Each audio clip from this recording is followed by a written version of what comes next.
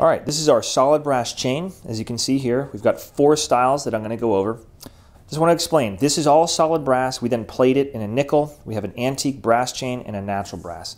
So it took us years to finally get chain in stock. What we were trying to develop was to make sure that all of the links were very smooth, no burrs, no divots, and especially on the inside, which is tough to get to. So if you'll see on all of our chain, it's very smooth all the way around, even including the inside. So the 4 styles that we have, we've got an oval chain. These are straight ovals, and we have these in 2 other sizes as well.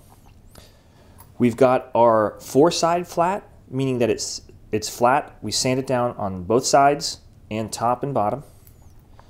This is our regular twist chain. This is general, no flattening of any of the sides. This is our 2-side flat chain. So the sides are rounded, but the top and the bottom are flat. So all of our chain links are not soldered, so you're able to open them up and attach fish hooks. You can attach your key rings, jump rings. You can attach these little wallet chain hooks.